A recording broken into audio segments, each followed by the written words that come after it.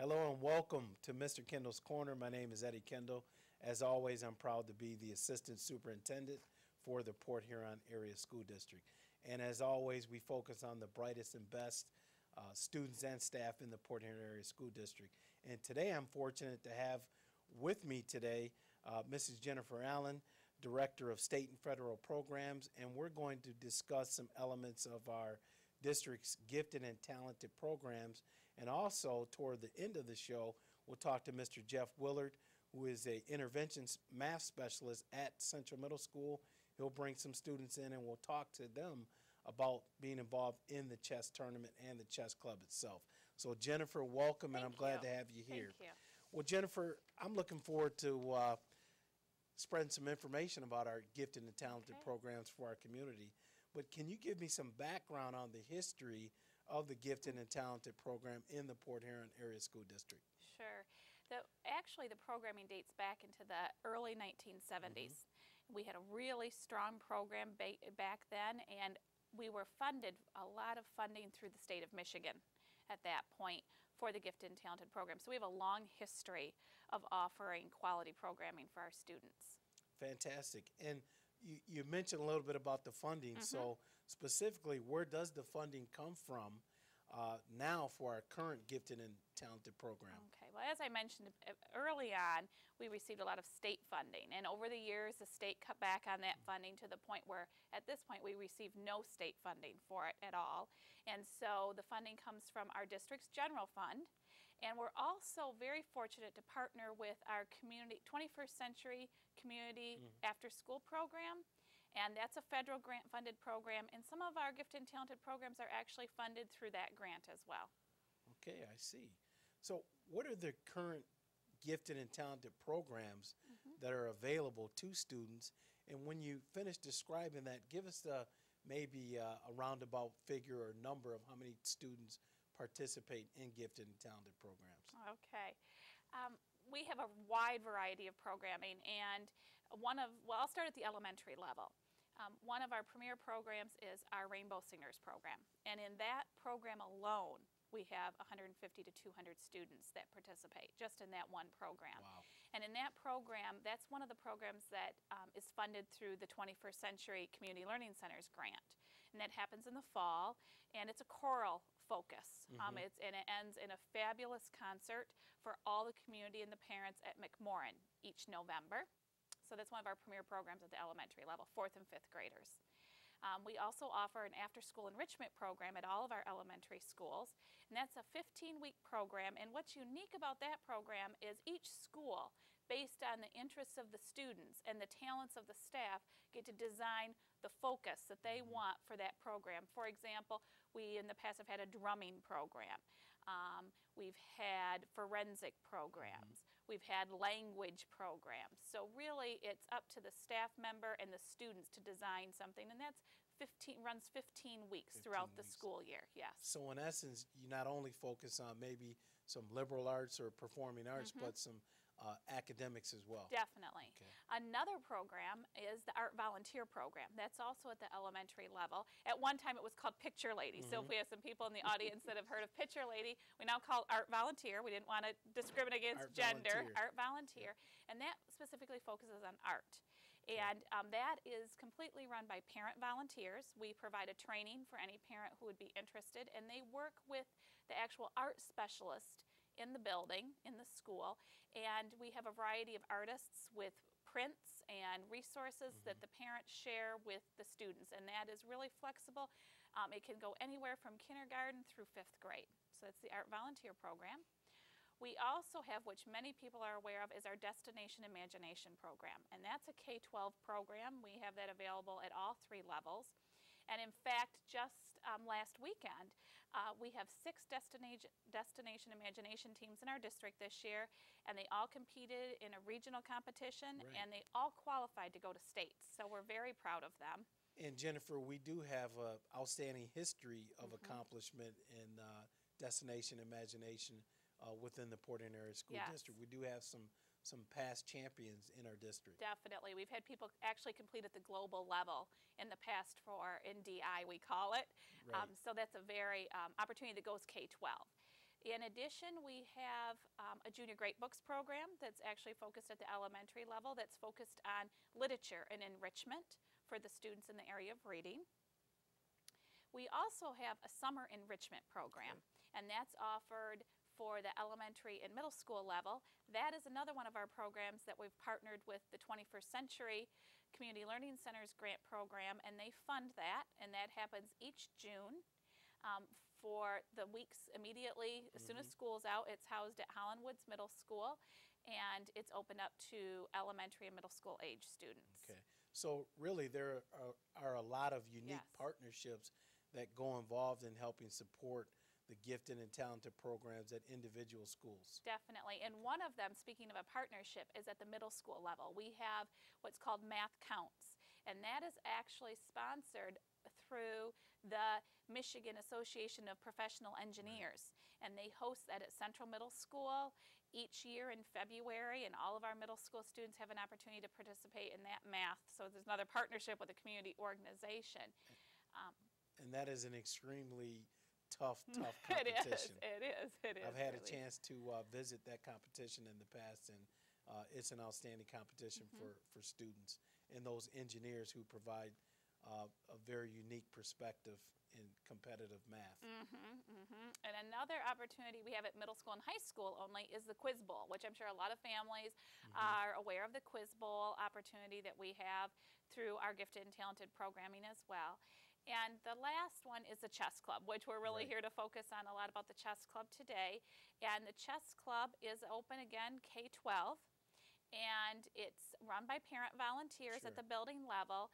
And I know that Mr. Willard's going to be joining us a little bit later, and he volunteers his time to put together this Saturday chess tournament. And all the chess players from across the district come to Port Huron High School. And Mr. Willard, along with students, he has a group of students that helps them, along with the Port Huron Chess Club from the community, again, another community partnership, that come in to help put together that tournament for the students on a Saturday. And it is amazing to be able to go in and see students from 5 years old to 12th grade all engaged in playing chess and sitting across from the table from each other and competing. And we really owe Mr. Willard a great deal of gratitude for his participating his time on a volunteer basis with the chess club. Definitely. But one of the things, Jennifer, I want to make sure we highlight is how do students and parents alike get involved with gifted and talented programs at their individual building? Okay. Well, first of all the information about our gifted and talented programs is included on our district webpage, so parents at any time can look up the information, has all the up-to-date dates and times of our events. But specifically at the building level, I would encourage parents and students to contact their principal and check out their newsletters, because we always have information, and the building has specific information about what they have going on. And parents really are a crucial part. So much of Gifted and Talented is run by parent volunteers. That the art volunteer program, the chess clubs, these things are all supported by parents, junior great books. So they're really a key component, and I would encourage anyone who would like to volunteer, even if you're not a parent in the school and a community member, we would love to have community members helping our students explore these different areas of interest in our schools. And one of the greatest aspects of this is that you have parents and community partnerships, teachers, students involved collectively to really shape and enhance the overall academic experience of a student in our district. Yes, exactly. So we really appreciate you taking the time to visit with us. Keep up the good work and your job for the district with the Gifted and Talented program. And we'll be right back with Mr. Jeff Willard. Thank you so much, Jennifer, Thank for you. coming on the show. Welcome back to Mr. Kendall's Corner. At this point in the show, we're going to talk about a fantastic extracurricular activity that we have in our district. We have three fantastic gentlemen sitting to my right. Math intervention specialist from Central Middle School, Mr. Jeff Willard. So welcome, Mr. Willard. Also to my right, and sitting next to Mr. Willard, is 8th grade student Jimmy Kennedy. Welcome, Jimmy, to the show. And also Jacob Kosig. Guys, thanks for taking the time to come to the show to talk about chess. I'm excited to talk about chess. I think it's a fantastic game. But anyway, starting with you, Mr. Willard, how many years have you been playing chess, and where did your interest in chess come from? I've been playing chess personally for about 40 years, and my dad got me started on it. As a matter of fact, that was when my 5th birthday was coming up. That was what I wanted for my birthday, was to learn how to play chess. And chess is an outstanding game, Yep. Specifically about awareness and planning and preparation. Definitely. So with our 2 students, how old were you guys when you learned how to play chess? Starting with you, Jimmy. I was 8 years old. My parents taught me, and it's really fun to do. It's really fun to do. Jacob? I was 11 years old, so I started kind of late, but I kind of got the game quickly. Are you picking up your game and skills? Can you very face fast. Oh. Jimmy Kennedy? Yeah. Okay, Yes. fantastic. And you guys have a fantastic teacher to help you guys out with that. But Mr. Willard, speaking with you, please tell us a little bit about the history of the Port Huron Area School District chess tournament. Sure.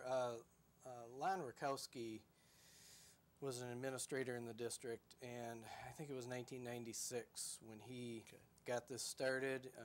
He through some funding, got some boards into the schools for students to use, and got it off to a great start then, and he did that for about 5 years.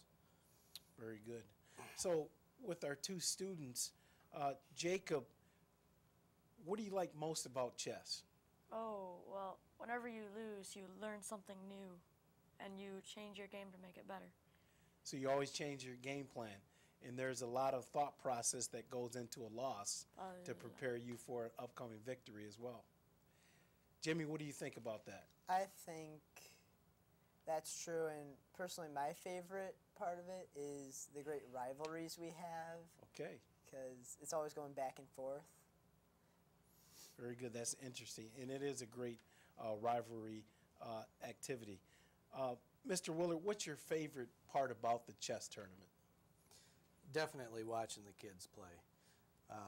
When I took over the tournament, I had no experience running a tournament at all, whereas Lon Rakowski he's kind of an expert at it. So that was the scary part of it. Sure. Once we got that down, the best part is when there's a pause in my running around and I get to watch these guys show their stuff. Right. And how many kids participate in the chess tournament? It varies a little bit. I think we always have over 100. Wow. We have had about 150 before. 150 kids. And are they dispersed by grade level? Yeah. We have everything from kindergarten through 12th grade, and we usually have representatives of each grade level. Okay, very good. And Jimmy, what's your favorite part about the tournament itself? I think the best part about the tournament is facing people that you would never have the opportunity to face. Coming from other schools, you would never see them. So. Okay. And Jacob, do you start the game with a handshake? Well, we just usually start it, but if we can't decide what color we want to be, we do that hand thing behind our back. Okay, We put maybe a one little pawn rock, in paper, each hand. scissors. Okay, that's fantastic. Mr. Willard, what do you want students to learn while participating in the game of chess and the tournament itself? Well, the game of chess, strategy is part of it, so there's always the critical thinking going on. It's interesting you said the handshake, because one of the things we do is end every game with a handshake, Sure. and you say good game. So the being good sports is a big Right. part of it too. Very good. Guys, how do you prepare for a chess tournament? Jacob, starting with you. We just usually play a lot of chess and just refine our skills and all that stuff. And personally, I try to go against my parents a few times the night before, so that I'm just in that mood where I'm thinking about chess, and it usually helps. So who's the top chess player in the family? Me and my dad's trying to catch up to me right now, I think. That's a dangerous statement, knowing that mom probably cooks all your meals and packs lunch for you. But that's okay. Mr. Willard, what's your most memorable chess moment?